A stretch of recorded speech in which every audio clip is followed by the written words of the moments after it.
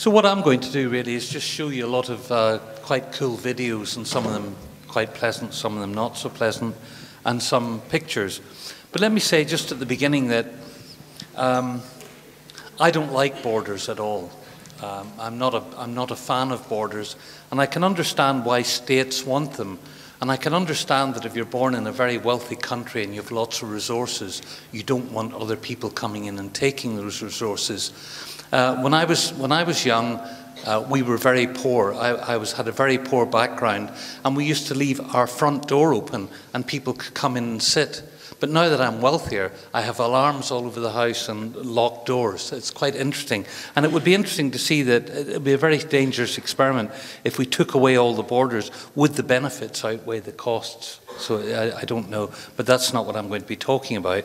What I'm going to talk about is the technology. So I'm going to show you technology, and then we can use it as partly to help with the discussion.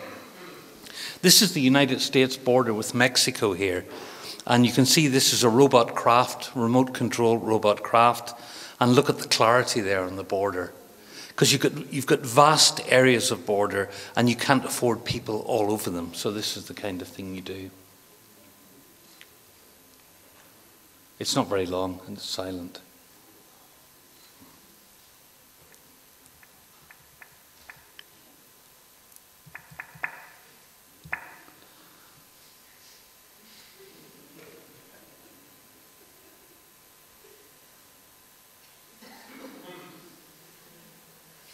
Now, there are many ways you can do this nowadays, many ways, and many of these are being developed by the military, which is my main thing, and many are being developed for our police forces, so we're getting them in civil society, as you said.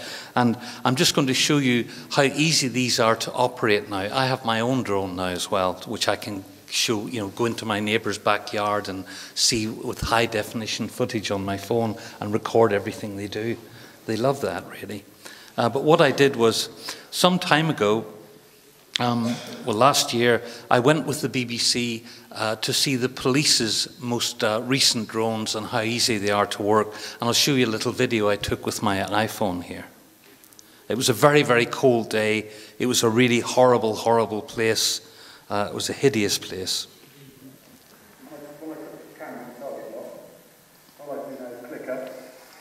So you can see this little thing that looks like a wasp. The camera's going to tilt up now. And this is how it's controlled. I've got that car there in the background. Okay. Now I just click there.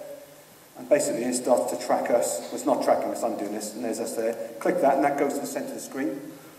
So it's looking at us now. It's not looking at us. It is, yeah. You can take a zoom snapshot. You can zoom in and out. I'm not touching anything. And it's going to come in and land, basically, okay?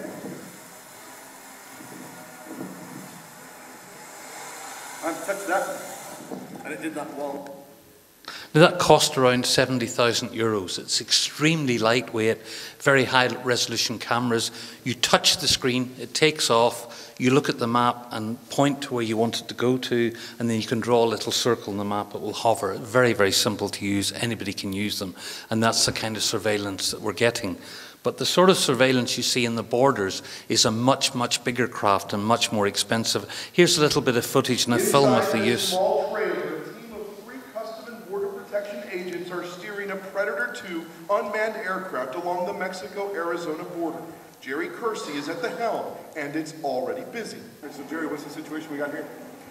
This is a group that we got off a cold hit from a sensor. The camera spotted 14 illegal immigrants crossing through rugged mountainous terrain some 40 miles away. They have no idea they're being watched from 19,000 feet in the sky. Border Patrol agents should be responding. But then a surprise pops up on the screen. We got another group. We got, how many? Start counting. There are now 31 illegal immigrants walking north, already 14 miles inside the United States. This is a huge area, and the Border Patrol lacks the manpower to fully patrol it. It's the reason some want to expand Predator patrols all along the southern border. The group must see you. They're starting to run across the road now. Stop, stop. Group is to your right. You're less than 30 yards running. Group is running. Group is running. You're oh, Jesus Christ. This one deep. We're clouds away from those clouds there. Those clouds come at the worst time possible. Exactly, exactly. So, you know, you got elements out there that you don't control. So But, you know, tomorrow's another day. We'll be right back at it, trying to get more. So what happened there was there were some clouds and it couldn't see the people anymore, although the more sophisticated ones use heat sensors so they could have detected where they were going. But the problem with this is you can see them coming, but how do you stop them? How do you catch them? And that's when the worry starts for me, because what methods are you going to use to catch the people? And it could be like this, for instance.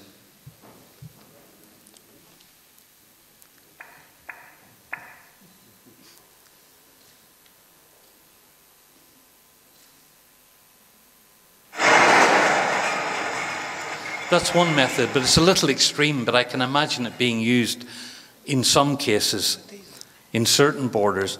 Here's another method.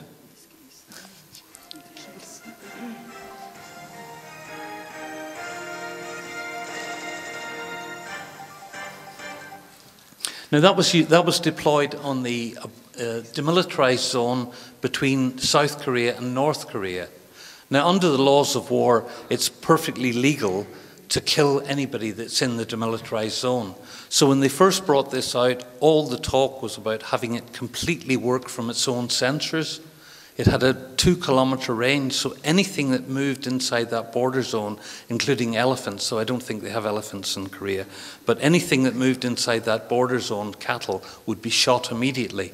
Now lots of us got together and complained a lot about it, and then suddenly what they were saying about it was quite different. And you can see what they're saying now, it's going to be remotely controlled, which is better.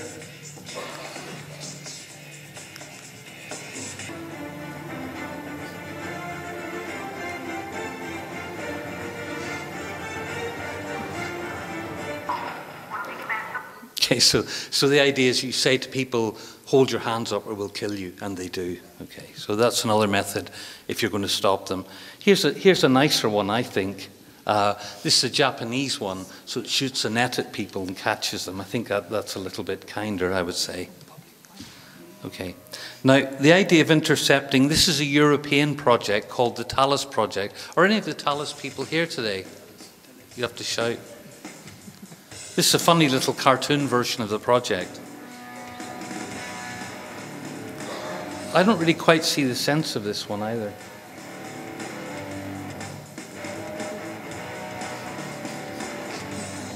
Yeah, I'm sorry about the music, it wasn't my choice. It's kind of bland rock music we use in these videos. But do feel free to get up and dance if you wish. Now this strikes, I don't know about you, but this strikes me as odd what happens here. It's a chap coming along with his briefcase, and it's spotted him, they've spotted him, so they launch the interceptor.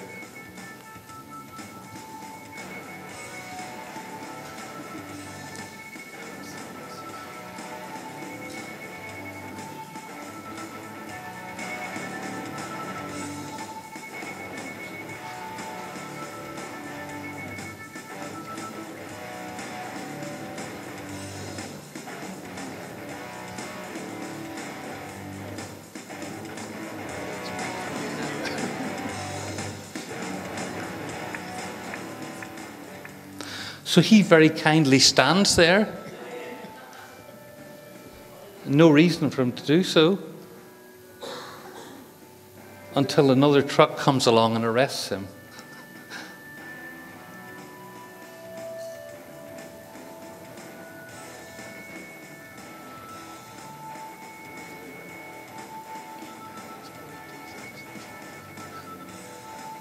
But of course in real life he would run like crazy unless the truck was armed.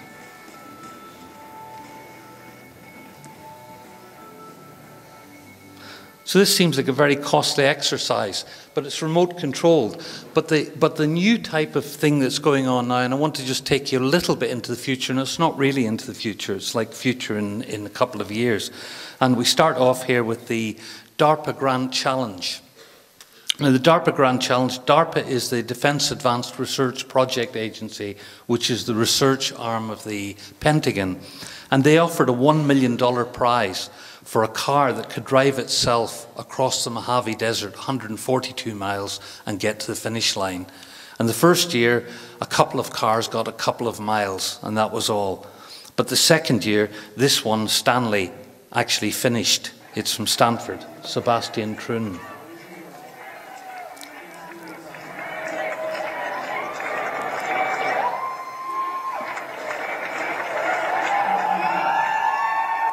And that year, 3 or 4 of them finished.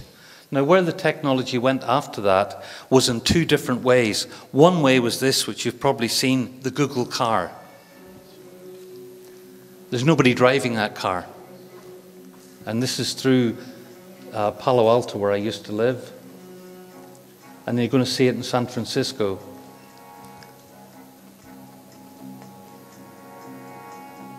This is the most crooked street in the world, Lombard Street. Okay, so that was one way it went, and that's fine. That Google car is now legal in both California and Nevada, but only Google can drive it because nobody else can afford the insurance, essentially. Okay. Now, the other way it went was this way. This is from Carnegie Mellon. It cost $80 million, which is quite a lot of money. It weighs 7 tons, drives at 25 miles an hour. Because there have been a lot of robots, armed robots, that have been very unsuccessful, but this one is really powerful. And here's why it's called the Crusher. It crushes Cadillacs. That's a Cadillac. To pave the way for future truths. The Army teamed up with the Defense Advanced Research Projects Agency, or DARPA, to create the Crusher. It can drive itself. So this can work in fully autonomous mode, which means it can detect targets and go after them. Now, what better way to protect a very, very large border region than a lot of these? And one of the big research areas that everybody really loves is the connection between flying aerial vehicles and ones on the ground. So there's not even any need for a phone call. They could communicate directly. So you spot the people sneaking across the border from the plane and direct one of these to come along. And of course, people will stop because if they don't, it will shoot them. And this is not good for a lot of reasons. Now, this one here is already deployed, and it's Israeli. It's called the Guardian. And again, it's another one of these things. You notice it's got a machine gun on it, and there's a lot of talk about this is fully autonomous border guard. It will drive around the border regions. It will be able to select targets and shoot them if somebody's trying to creep across. But again, after a lot of protest, suddenly all the videos don't have a machine gun on them anymore. And the demos, you'll see a demo here with no machine gun.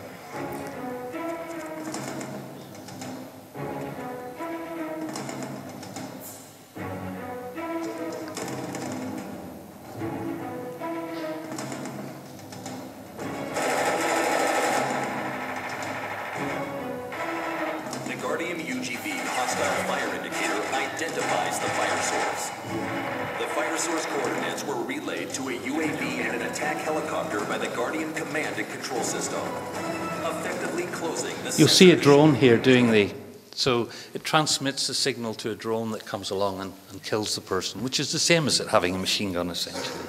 Not a lot of difference there. Okay, now this one I'm just showing you for fun.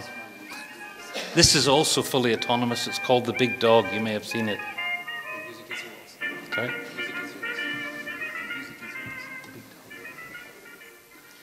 There's a good YouTube parody of that with 2 men with their heads inside a wardrobe. It's quite good. I like it. But that's fully autonomous as well. So this technology is growing, and it's growing really, really rapidly. And I can think of very little else that it would be such good for than protecting borders and keeping people out, very much so. Just so that ships aren't left out. This is really company Raphael. I'm sorry about the music again.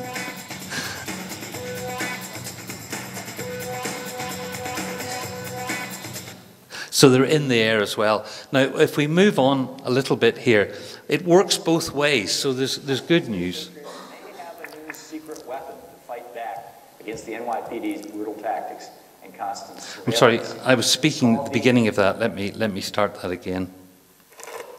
But starting this new year, Occupy Wall Street patriots may have a new secret weapon to fight back against the NYPD's brutal tactics and constant surveillance.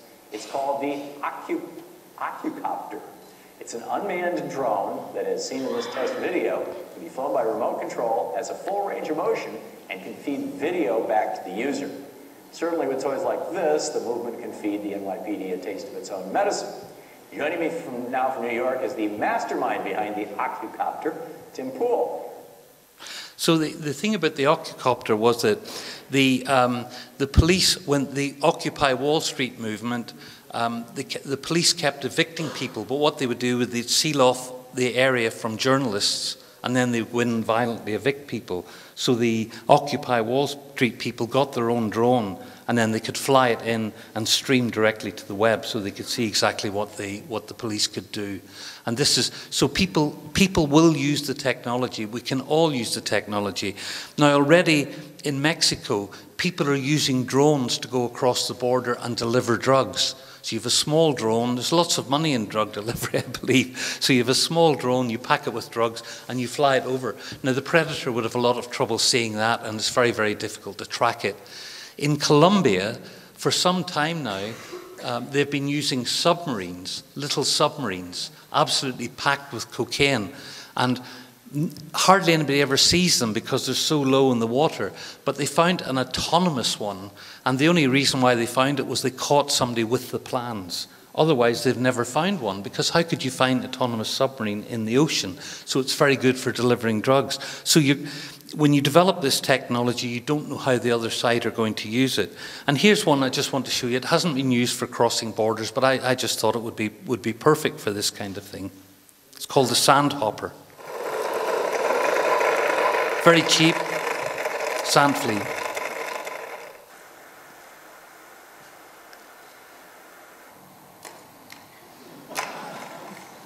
Could get straight over a border fence without any trouble. I mean, it's quite a high building.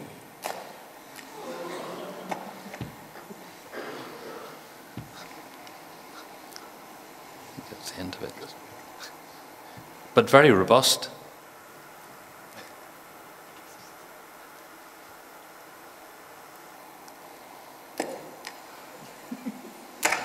So these are being used in every imaginable way, and I'm hardly showing you anything of these at all, really, compared to what there is. I mean, for instance, the big drones that you've seen, I've now tracked 77 countries either have their own programs or are buying them. They're all over South America now, being used for policing, hunting for drug smugglers, etc., getting across borders. So it's really, this technology is going really, really quickly. I'm not, oh, sorry, I stopped my PowerPoint too soon. Okay. Now the other thing that's coming up in the future is this idea of wide airborne surveillance. Again, you don't need so many predators. Unfortunately, fortunately, the tests they did recently didn't work. But the idea is that every craft has 64 of these, and you use several together, 64 cameras all pointing in different directions, like that kind of area. You have lots and lots of these all together, and the software is supposed to sew them all together. Now, the trials were good, the camera works great, but the software isn't working very well yet. But it will do, it will do. So the idea there is that you disarm a city, and then you can just watch it all the time. What else is coming up to the future? Here's another one. Meet the X-47B, the technological dream machine that is the future of U.S. Navy unmanned aviation. The X-47B has been designed for use aboard Nimitz-class aircraft carriers. Its tailless batwing shape will make it the stealthiest unmanned system ever to take to the skies. Now, the thing about that one is there's nobody working the controls at all. That flies itself completely, takes off from aircraft carriers, lands on them, and it's got 10 times the reach of an F-35, which is the jets they have on there. And the idea is to replace all the manned fighter jets in the Pacific by 2019, 2020, round about that period. They've said 2019, but it might take a little bit longer. So they're going to be armed as well. And in fact, when that's what was alluded to earlier, I'm currently involved with the International Committee for Robot Arms Control. We have a very large civil society campaign with people like Human Rights Watch, the Nobel Peace Laureates, Amnesty International, 42 NGOs, and we're campaigning to stop automated kill functions on these. But forgetting about that, what this means is, and the United States, when they talk about these, they always talk about them in terms of swarms. So the idea is to have force multipliers. You don't get one of them, you might get 50 or 60 of them flying together. Now, what a great way to protect a border. In fact, how big is a border now? Because these things have very, very long distance. So where does a border end? Certainly, and I don't want to get into a whole preach mode here, I could do, about the use of the drones by the CIA, because they say the idea is that you're allowed to kill people in other countries, which isn't very nice, providing they're under Article 51 of the Geneva Convention, Protocol 1, which the United States hasn't actually signed. But under Protocol 1, you can kill people in another country, provided they're an imminent threat to the security of your country. But foot soldiers are being killed, loading a few bits and pieces of rifles onto a truck in the Yemen and Africa, no immediate threat. So how big is the United States border? I don't know how big it is now, but it's getting very big. Now this thing I showed you here, the X-47B, is just under the, it doesn't reach the sound barrier, okay, it's just under that, it's just under Mach 1, so it's fast subsonic. But DARPA, again, the Defense Advanced Research Project Agency, have this idea that they want to be able to send a swarm of unmanned aircraft anywhere on this planet within a window of 1 hour. And they've started already. They've got the HTV-2 program, and they've tested the Falcon airship. This is my last one. They've tested the Falcon airship here, the HTV-2, and it goes at Mach 22. That's 22 times faster than the speed of sound. 13, you're European, so 20,921.5 kilometers per hour. And that, so are we starting to think that we've got our country and everything else is our borderlands?